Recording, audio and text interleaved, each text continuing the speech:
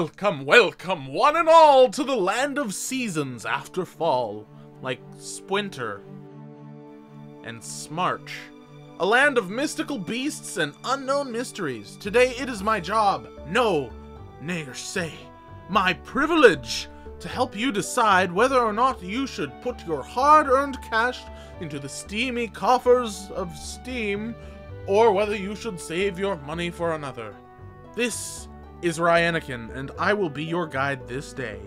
A bit of forewarning, there are some minor spoilers. Not enough to ruin the game for you, but enough that you get a general idea of what the game is about. Also, you play as a small green ball of floaty fairy poot.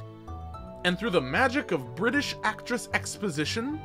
Stay there, little seed. Leave the rest to me. You end up possessing a fox. Now playing as possessed Mr. Fox, your task is to look at all the pretty colors as you follow a fairly straightforward path to your destination. That is, until you meet Mr. Baloo here. He's a bit of a sourpuss. He looks at you funny for a while, then gives you a fancy, rancid, floaty fairy poot. If you bark at the poot, it changes seasons. It changes seasons! I mean, come on, to be honest, what were you expecting? It's a game with seasons literally in the name. Anyways, this game is classified as a puzzle adventure game. I can see the adventure, but what about the puzzles? I see no puzzles. Oh, you get things to move things and they require different seasons to function properly. Ah, that's kind of neat. So anyways, you're tasked with collecting all of the Dragon Balls. I mean, essences of the seasons from the 4 Guardians of the Seasons.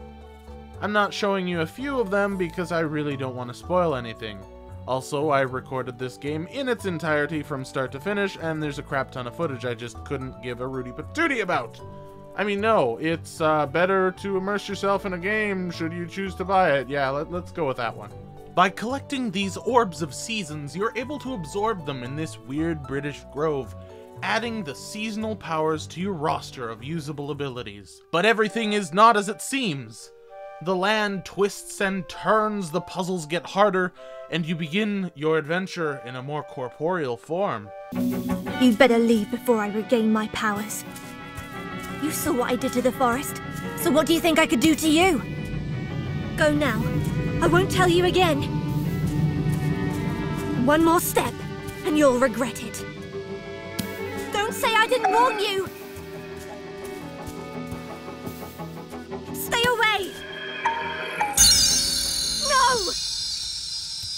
Newsflash, British girls are evil, but also not evil, okay? It's complicated, okay? The rest of the plot I want to remain a mystery. But know this, by this time you're about an hour into the game, and you have about 3 more hours minimum to go until you complete. Let's jump out of the plot and to the gameplay now, and talk about the game as a whole. The pros and cons.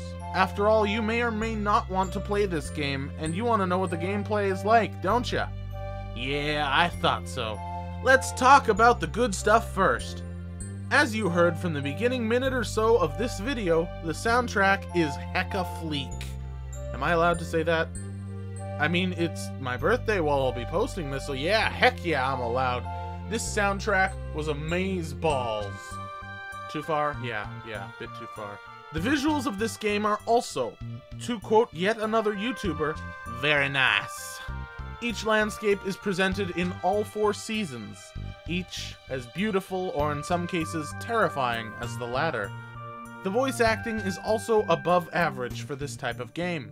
No Academy Awards for it, but everything seemed to flow nicely, and at no point did the dialogue interrupt the immersion of the game. Now let's get to something that could be seen as both a pro or a con to different people. The game is a bit slow-paced. It is story-driven, but it's slow. The majority of the game revolves around exploration and puzzle solving. So as you can imagine, there is a lot of transitioning. Transitioning beautifully, mind you, but transitioning no less. And the cons. Backtracking. Oh my goodness gravy, the backtracking.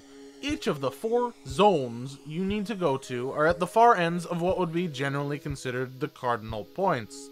There are no fast tracks until you're about 3 hours in, and even then, those fast tracks are sometimes longer to get to than tracing back your steps.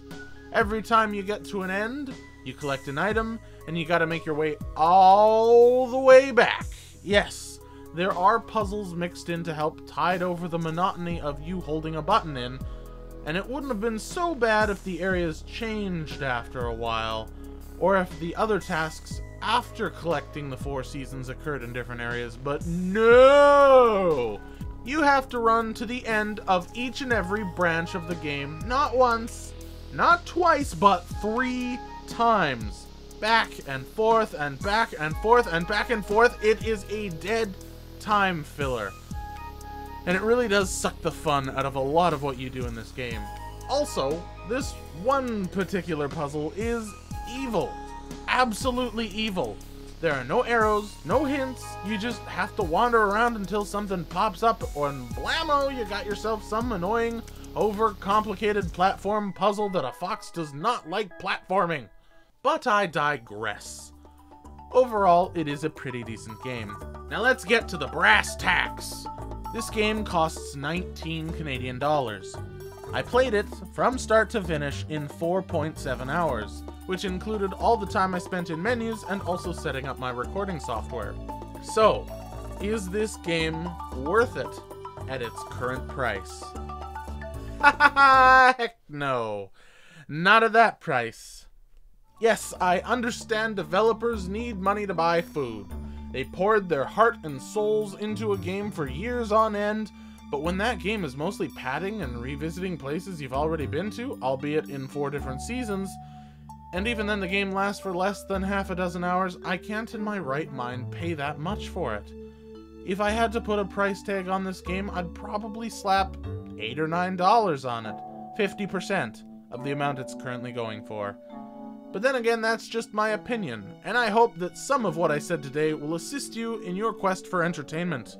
Will you be nabbing this game straight away, or will you wait? Let me know in the comments down below. Seriously, go comment. I like to know these things. And thank you so much for watching. Leave a like if you agree, or a dislike if you disagree with this opinion. And as always, my villagers, I will see you in the next video. Bye-bye!